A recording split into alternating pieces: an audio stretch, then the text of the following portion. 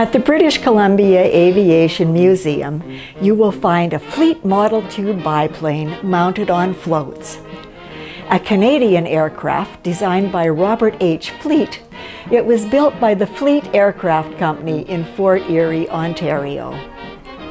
CF-AOD was manufactured in 1930 and delivered to British Columbia that same year. It achieved a remarkable record, flying almost continually for the next 51 years.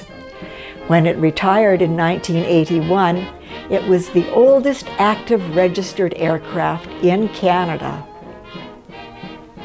The Fleet Model 2 is a great example of the type of aircraft that played an important role in the development of British Columbia. Although it carried only one passenger and lacked the range and capacity of other bush aircraft, it earned a reputation as an efficient, reliable workhorse. It excelled at delivering mail, supplies, and people to some of the more remote corners of the province. The Fleet Model 2 also had a role in photography, resource exploration, and search and rescue. In the late 1930s, with war looming, Fleet introduced the 16B, basically the Fleet Model 2 with a larger engine and minor frame changes.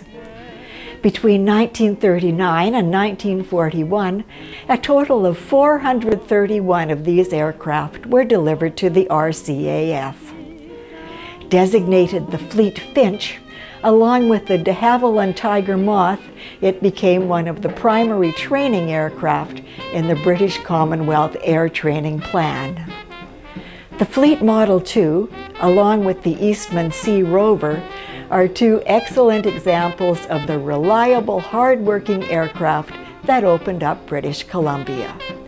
Visit them at the BC Aviation Museum at YYJ.